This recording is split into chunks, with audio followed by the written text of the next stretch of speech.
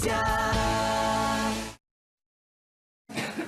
Aduh, seronok betul rendam kaki dalam kolam air panas. Bagi segar badan tu best tu. Itulah dia seronok kalau dapat pergi. Tapi seronok juga kalau dapat pergi tengok Anugerah Nasyid 2019 ini. Sebab 2 tahun menyepi kembali semula pada tahun ini. Jadi kita nak tahulah penganjuran Institut Kefahaman Islam Malaysia Ikim ni kembali menganjurkan Anugerah Nasyid AN19 ni pada 30 November ini. Jadi untuk kita dapatkan info lanjut bersama dengan tetamu-tetamu kita dan juga bagi peserta hati-hati sikit finalis kita ni. Finalis. Dan juga kita kenalkan tetamu kita. Pertama Encik Muhammad Irwan Johari, pengurus muzik Radio Ikim. Siapa tak kenal, Hafiz Hamidun, artis dan juga artis di tepi saya sekarang, Fitri Haris dan juga Fazli Aziz. Ini semua hebat ni. Ni pertandingan sengit ni. Sengit, sangat sengit Alhamdulillah. Okey, setelah 2 tahun menyepi, soalan ni saya rasa biasa kot. Kenapa menyepi begitu lama? Ya, okey. Jadi untuk menjawabnya kan, kita telah pun merangka untuk siri Anugerah Nasyid ini, Nasyid Ikim. Memang kita akan anjurkan selang 2 tahun sekali lah. Jadi setelah 2017 sampai masanya 2019 kita teruskan, dan ini merupakan penganjuran kali kelima kami. Diam tak diam Diam tak diam. Dan Anugerah Nasyid Ikim 2019 ni akan berlangsung sebagaimana disebutkan tadi 30 November. Dan kalau kita tengok finalis Anugerah Nasyid pada kali ini, pada saya lah, dia bukan tipikal lagu nasyid, yang mana kalau kita tengok ada kumpulan seperti Khalif Baskers dengan lagu Buta, Ekspedisi dengan lagu Doa. Bagaimana kriteria yang boleh diklasifikasikan sebagai lagu nasyid? Baik, semenjak kita mulakan siri Anugerah Nasyid ni, memang kita nampak perkembangan yang sangat cukup meluas kepada industri muzik, khususnya lagu-lagu yang berbentuk nasyid ataupun lagu-lagu berbentuk ketuhanan.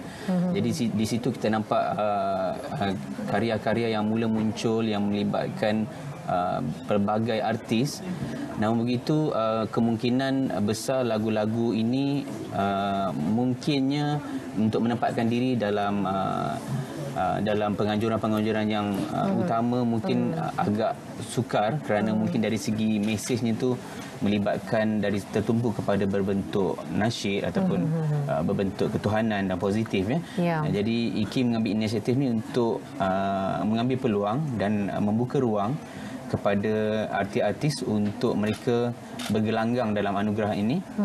Bukan sekadar atas nama nasyid, tapi lagu-lagu yang berbentuk ketuhanan dan positif juga kita bawakan bersama. Dan inilah kepada kali ini kita nampak kemunculan nama-nama seperti Khalif Baskers, Ekspedisi, Kai Bahar juga dengan lagunya Cahaya 114, Adib Nahar. Jadi mereka ni bersama-sama dengan kumpulan-kumpulan nasyid sedia ada bertanding untuk kali ini ada 12 finalis pada kali ini. 12 finalis. 12 finalis. Okey, baik. Dan seperti yang disebut tadi, maknanya di kategori ketuhanan, kerohanian dan juga kemanusiaan juga boleh dimasukkan juga dalam pertandingan pada kali ini. Hafiz Hamidun, dalam kategori apa untuk kali ini? Ada satu lagu yang saya cipta untuk Mirwana, dan satu lagu saya menyanyi sebagai finalis bersama dengan UNIC, Fazli dan juga Fitri. Kita namakan RI UNIC. Oh, RI UNIC. Itu satu projek lah, projek khas. Projek khas. Reunion sebenarnya.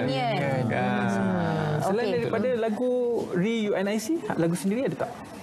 Untuk finalis kali ini, untuk final kali ini, untuk saya ini sebenarnya penyertaan kali pertama kali saya sebenarnya untuk Anugerah orang baru.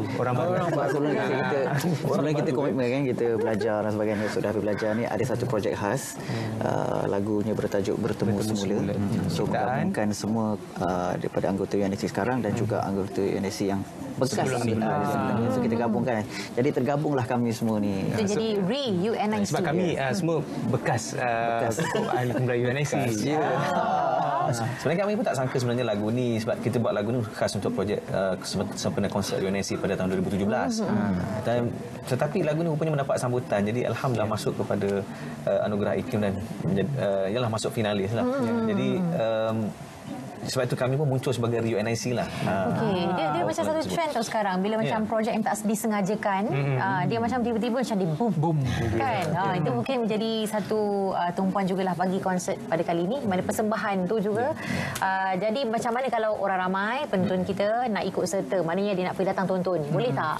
Okey, jadi untuk kali ini yang kita nak cerita kelainan sikit. Untuk kali ini kita ingin mengikuti arus perdana yang lebih ke arah suasana sekarang, ke arah medium-medium sosial kan, media sosial. Jadi kita nak memperkasakan 3 platform utama kami. Jadi pada Anugerah Nasyid Ikim 2019 kita perkenalkan untuk membawa masing-masing menuju menyaksikan, menonton secara live di 3 platform media sosial, iaitu di laman web ikim.my, kita juga di Facebook Ikim FM, dan tidak ketinggalan di channel YouTube Ikim.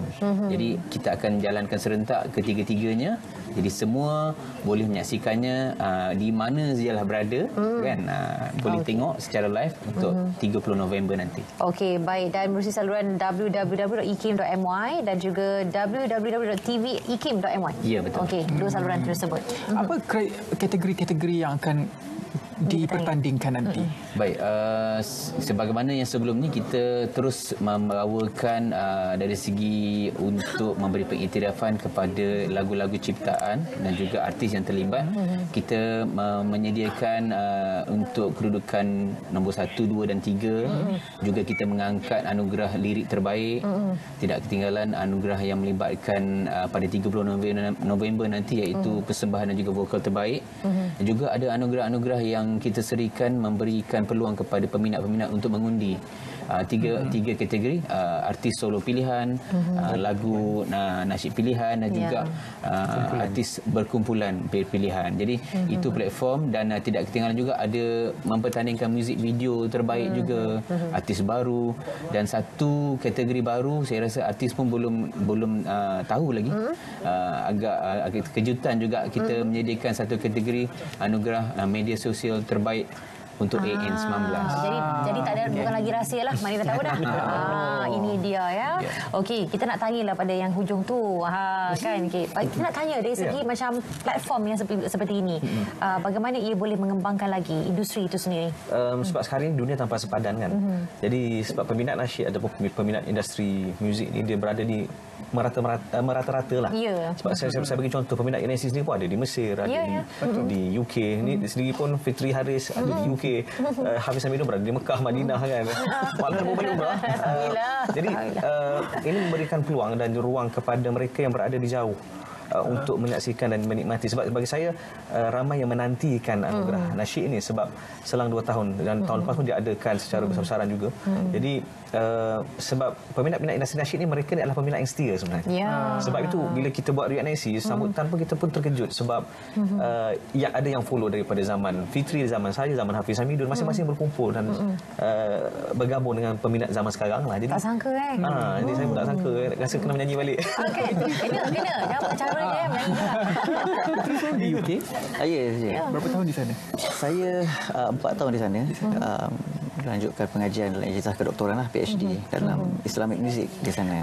So dah habis dah, Alhamdulillah. Lepas tu buat comeback tiba-tiba je macam buat PhD. Alhamdulillah kata mendapat juga sambutan dalam kalangan peminat-peminat industri. Dan sebenarnya bila projek UNIC ni berlaku pada tahun 2017, sebenarnya itu titik pemula kira saya punya aktiviti nyanyian, saya bidang nyanyian saya semula.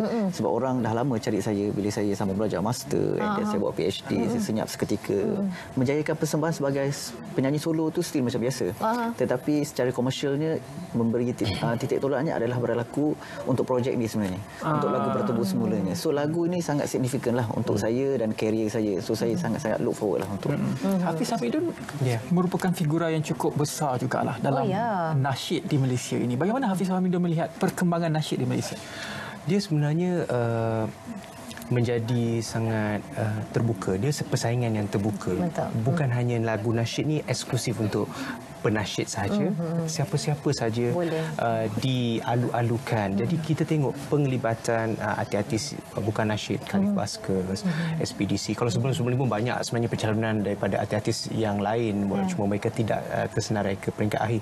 Tapi sebenarnya dia merupakan satu gambaran bahawa sebenarnya ini ialah muzik yang perlu diraikan sebagai satu muzik yang bersifat komersial dan juga tidak ada sepadan. Jadinya semua orang boleh sama-sama. Jadi sepatutnya dapat sokongan daripada semua orang. Saya rasa dan itu yang terjadi sekarang ni. Semakin lama kita tengok semakin ramai orang cuba buat dan menghasilkan karya yang bagus. Sebabnya sekarang ni kalau kita buat karya yang positif, karya yang baik, karya yang bagi impact, itu yang lebih bermanfaat dan akan bagi kesan yang positif kepada semua orang. Saya cukup tertarik dengan lagu Bismillah Ikhwan Fatana. Dikomersialkan dan didengar oleh seluruh radio di Malaysia. Betul. Betul. Jadi itu kata satu perubahan transisi daripada yang dulu yang sekarang ini dan dunia digital sekarang menyatukan kita semua juga sebenarnya. Okey, jadi boleh tonton. Kalau tak dapat pergi sana pun tak apa, boleh tonton menerusi secara dalam talian, tak ada masalah. Okey, jadi apa mungkin harapan nak disandarkan? Baik, kali ini. saya mengharapkan semoga peminat-peminat terus memberikan sokongan khususnya kepada mereka yang terlibat dalam karya-karya lagu sebegini dan kami juga satu medium platform juga yang sangat menantikan karya-karya terbaru kerana ini merupakan satu peluang terbaik bukan sekadar untuk mempromosikan Ikim, radio Ikim dan sebagainya, tapi lebih kepada membantu pada pengkarya yang ingin terus melaksanakan ataupun memperjuangkan lagu-lagu yang berbentuk ketuhanan, lagu-lagu nasyid positif dan sebagainya, dan kami cuba untuk memberikan sedikit ruang pengiktirafan dan dari situ akan melahirkan lagi karya-karya baru dan insya-Allah lebih kepada tujuan untuk memberikan manfaat buat semua.